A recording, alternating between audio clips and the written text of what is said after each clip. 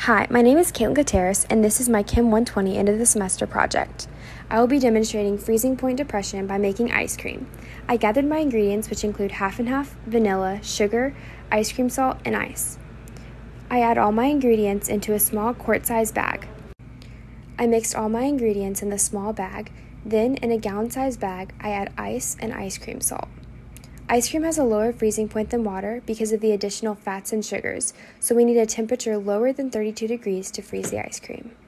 By adding salt to our ice, we lower the freezing point of the ice and therefore the melting point, and this causes the water and ice mixture to get colder than 32 degrees in order to freeze the ice cream.